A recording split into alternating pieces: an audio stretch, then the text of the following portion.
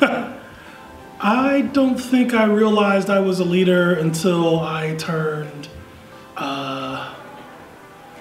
39. I was doing a lot of things, but I didn't see myself that way. I wouldn't say I was excellent at it. There was a big learning curve for me because I mostly just wanted to do what I wanted to do. And so it took a lot of time for me to figure out, well, you know, it took a lot of time for me to figure out how best to work with people, because I had gotten to a point where I only wanted to do things if I could be the one doing them. That was mostly a quality control issue, not a control issue.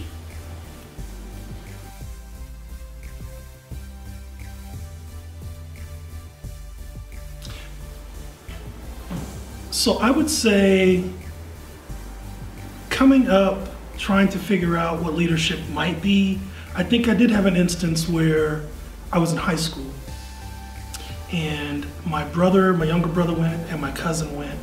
And so you have kind of like a built-in gang like that. And so we were all a bit of pranksters. And so I was just kind of the lead prankster, right? Which taught me a lot about how to work with people in a way.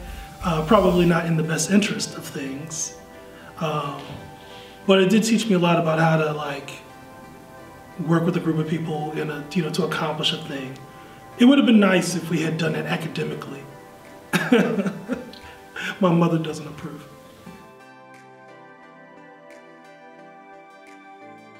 My life hero? Mm-hmm. What a loaded question. If I had to pick a life hero, I would have to say Prince. A lot of the things that I am confronted with, I often ask the question, what would Prince do? Prince was, an extremely hard worker. He was extremely disciplined. He was extremely self-aware.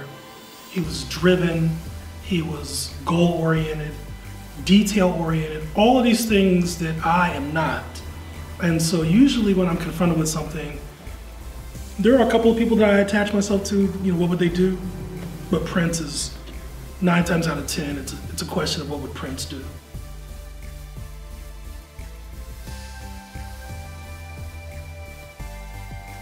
My favorite hobby would have to be reading at this point. As someone who writes, I don't get to do as much of it anymore, especially now that I'm organizing and doing so many things. And so reading used to be this thing that was extremely mandatory, and it's turned into this thing that's more of a hobby, unfortunately. Whereas writing has come from hobby to career. So I had a flip.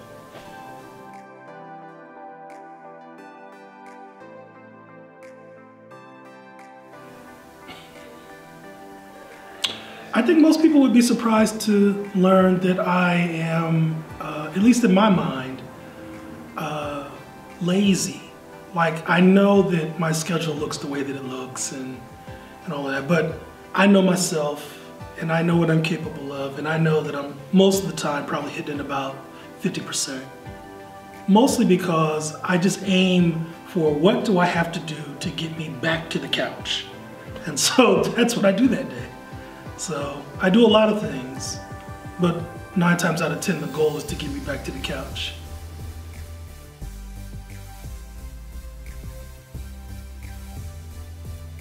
My best friend when I was a child is a guy named Stephen Foster.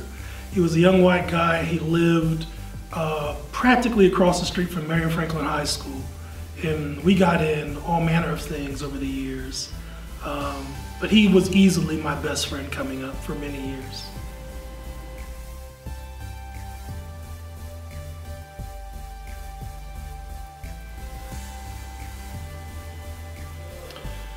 My favorite form of art is anything associated with words, writing, basically books. But writing would have to be writing, yeah. With writing, you can do anything, right? You can go anywhere, you can be anything. I can convince you of anything if I'm a good enough writer.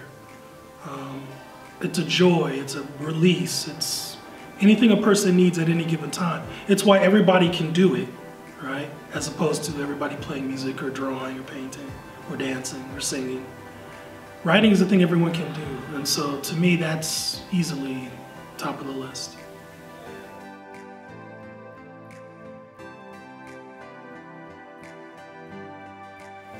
My favorite ice cream flavor is coffee. It makes me pretend like I'm having coffee without all of the bad effects.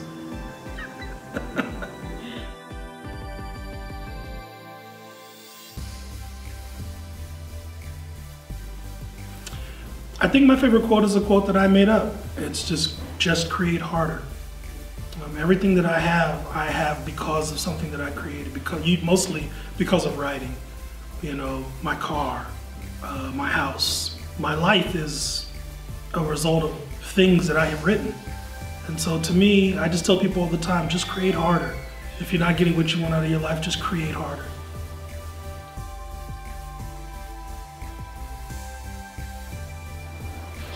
I may not have one. Like I'm always looking for new information, so that idea rolls around differently, rotates out, right? That's a tough one. I don't know if I have a single one. You want me to come up with one though, don't you? If you have one, that would be great. I don't have a set one. Other than the just create harder, I don't have a set one. Okay. Like it kind of works both ways. It's a philosophy, it's a mantra, it's a prayer, it's all of those things.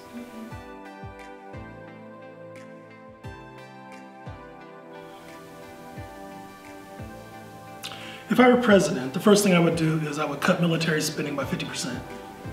And I would throw all of that money into resolving homelessness, education, and crime.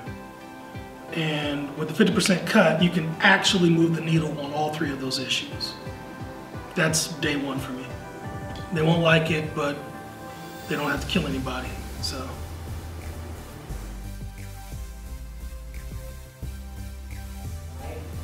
If I could have one superpower, it would be flight. Although I'm terrified of flying. So I would like to get to where I'm going pretty quick, but I don't want to be at 30,000 feet to do it. So if I'm in control of that situation, that's way better for me.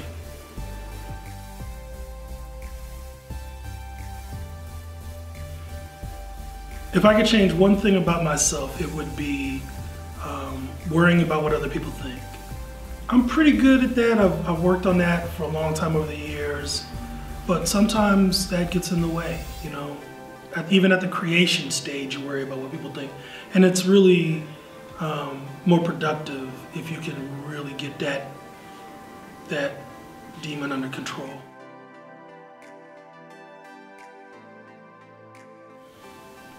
The thing I love most about myself is that I am an endless fount of ideas. If you throw something at me that you want to see happen, I will come up with an idea with how to do it. And if you don't like that one, I will come up with 10 more ideas about how we should do it.